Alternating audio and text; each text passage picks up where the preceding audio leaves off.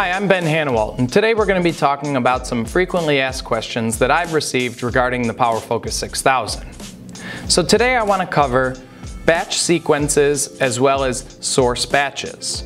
So to understand how a source batch works, we first need to understand how a batch sequence works. So if we follow along in the software, along the top of the screen you can see the batch sequence menu. So if I click into batch sequence, you're going to see a library of all the batch sequences I have on this controller. Now, if I click into one of these, you can notice that I have some settings, locking the tool on batch sequence complete, free order. These settings I don't want to focus on a whole lot. What I want to focus on is the batch configuration. Now if I go into edit, you'll see that all a batch sequence is a group of P-sets running to a certain batch size. So, a batch sequence, or this batch sequence, is going to be running P-set number 4 3 separate times, as you can see on the right side.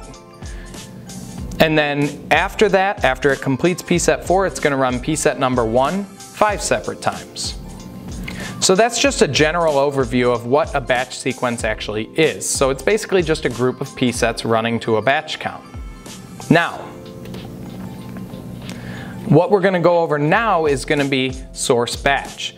Now if we go back out to the home screen and we go up to the top right corner, you're going to see the sources menu. So we'll click on sources.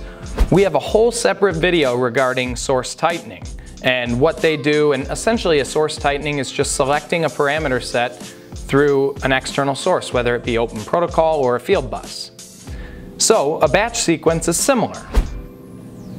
So if we click down to batch sequence, and I click on the batch sequence that's already created, you can see we have a couple of options in here. We have a name, abort on new identifier, identifier method, which we'll talk about in a minute, and then free order. So let's talk about the identifier method. So if I go in and I click and change over to number, what you're going to notice is I lost all of my other settings. Essentially what this type of source batch would be if we want to use an external source to select whether it be a open protocol connection or a field bus connection. If I click information, you can tell that if we receive a value of 1, we're going to activate batch sequence number 1. And if we receive a value of 2, we're going to activate batch sequence 2. And so on and so forth. So if we go back and I change this identifier method over to strings, strings is going to be used with a scanner. So that would be an external scanner plugged into the PF6000. And you can see I have the option for free order showed up. And if I turn this on, it's going to allow me to scan my identifiers in either order. Now, I'm going to leave this set to off for this example, and we can take a look at our identifier string configurations. Now, we have 2 scans programmed in here. We have water and we have coffee. So let's take a look inside each of these. And keep in mind, you can have up to 4 scans per source batch. So if I click on water, you'll see a couple of options. I can name it, I can set the length of the identifier, and I can also set the significant position. So what this is essentially, if we scan with a length of 8, the first position of that scan is going to be the one that is going to be selecting our batch sequence. So keep that in mind. And then save positions is essentially how many of these characters do we want to save to the identifier that's attached to the OK or not OK rundown. So if I click out of the water and I go into the coffee, you can see it's slightly different. The length is 10, so it's a little bit longer, and there's no significant positions, it's completely blank. And what this means is that the water scan is going to be selecting the batch sequence alone. Now if I was to add a significant position in here, let's just say I add it as 1, so that means that the first position of that scan is going to also be a significant position. So if I close out, the last place we're going to go is going to be the edit button. So when we click edit, you're going to see the string contains a 1, a 2, or a 3, and we're going to activate batch sequence 1, 2, or 3. Now, we just changed the significant positions. So now the first scan is going to have one significant position and the second scan is going to have another significant position.